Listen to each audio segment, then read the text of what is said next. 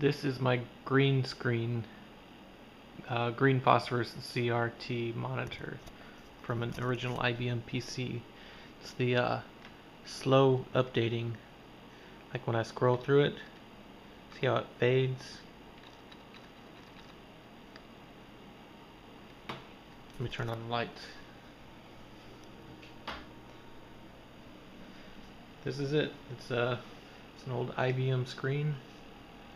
Got an old Dell keyboard, and this is the motherboard driving it. Got a Hercules video card right here. Check out this connector. It's a 9-pin. It's TTL. It's a TTL monitor on a not even AT slot, an XT slot.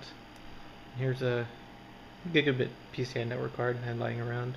It's a Pentium 833 or 866 megahertz Pentium 3, and some fan I stuck on it. Keep that fan going. Come on. There we go. Has 2.6 of 64 megs of RAM. No hard drive right now. I'll add one later. Ooh, get that fan going still. Come on. Ah, crap.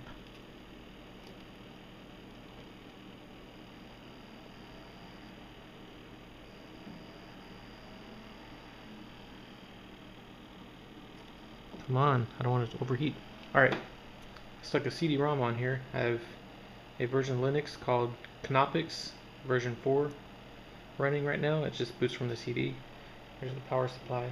It's a floppy drive. Don't need it, but I was just booting Windows Millennium Edition because it's what I happen to have a boot floppy of. And that's the whole computer.